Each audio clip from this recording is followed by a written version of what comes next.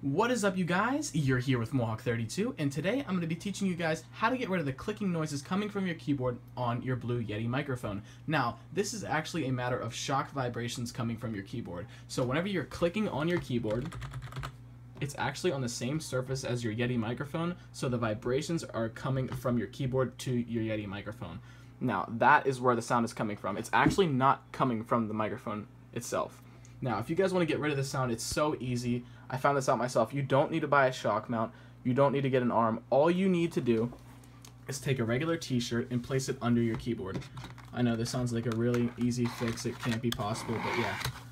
You can make it look nicer than this. This is just a simple example. All you do is place it under the keyboard. Now, it doesn't look too bad. It's not terrible. And now, whenever I click on the keyboard and I'm typing, the Yeti will not pick up that noise as the shock and vibrations are actually being absorbed by the t-shirt.